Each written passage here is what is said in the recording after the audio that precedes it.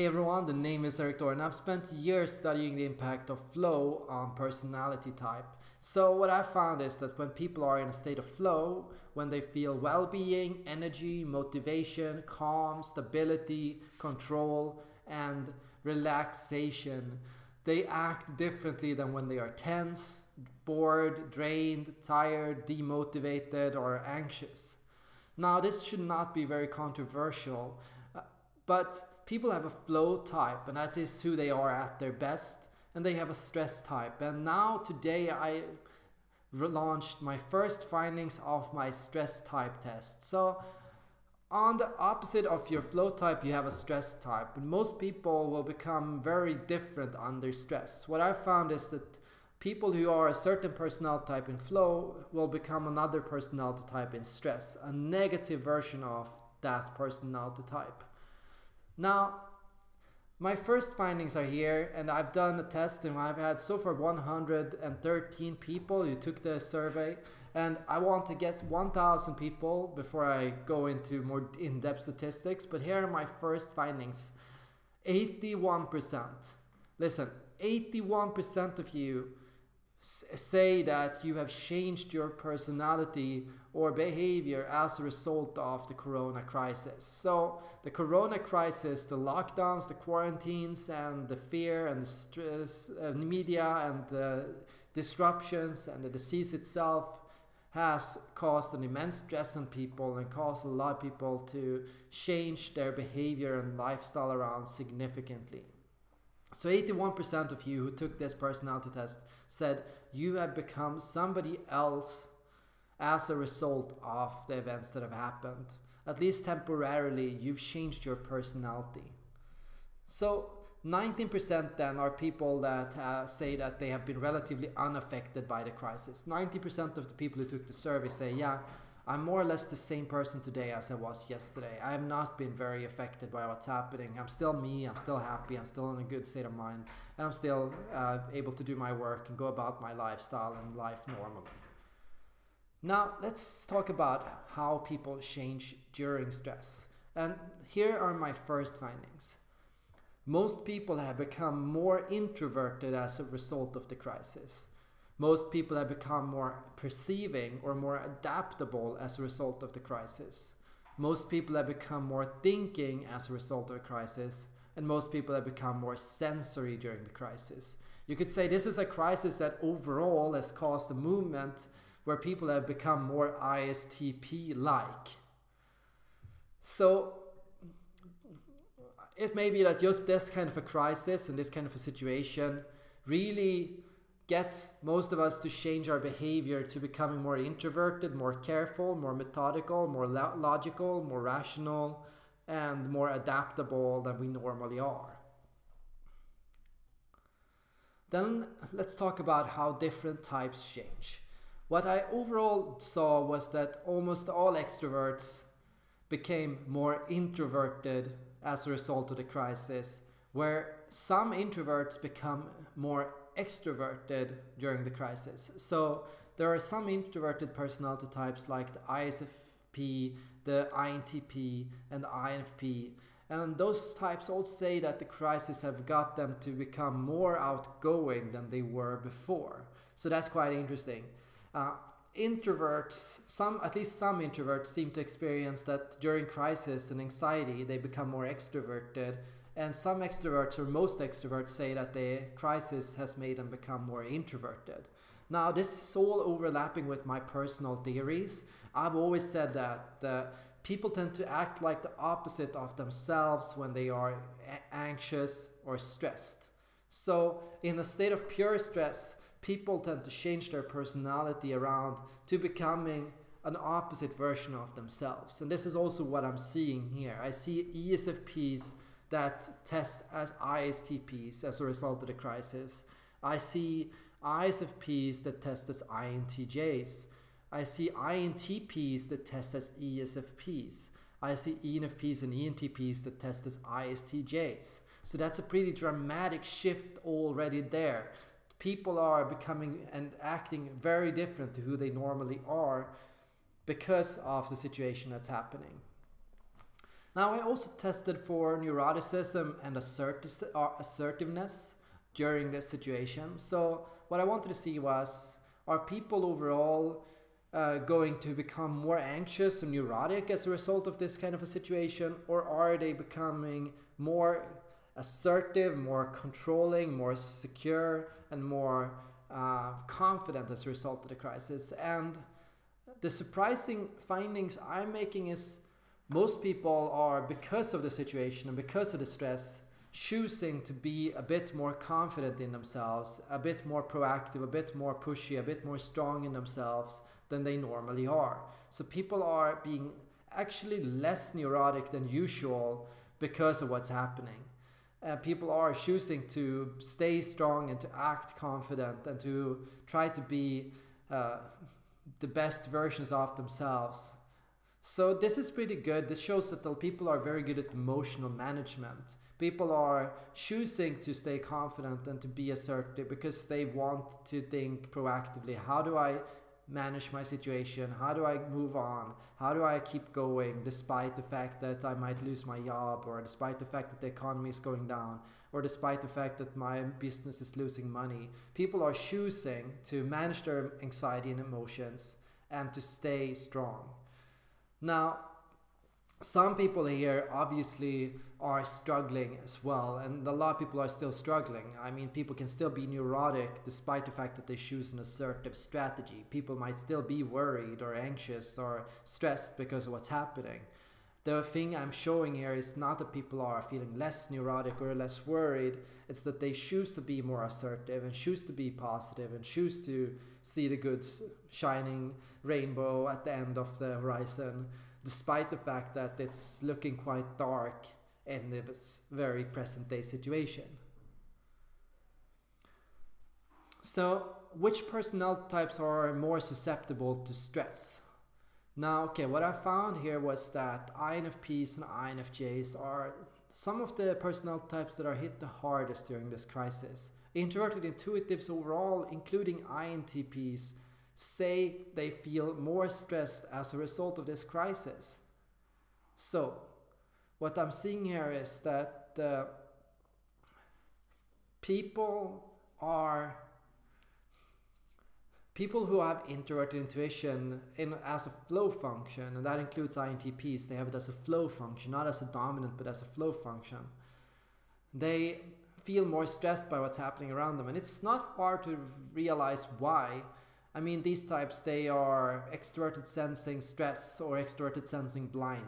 And that means that the media, the chaos, the news that's constantly booming around them, the people around them, the energy, the high tension, the stress of the people around them is hitting their nervous system pretty hard and causing a unusually stressed response. I mean, these types are also some of the most likely types to test as highly sensitive people.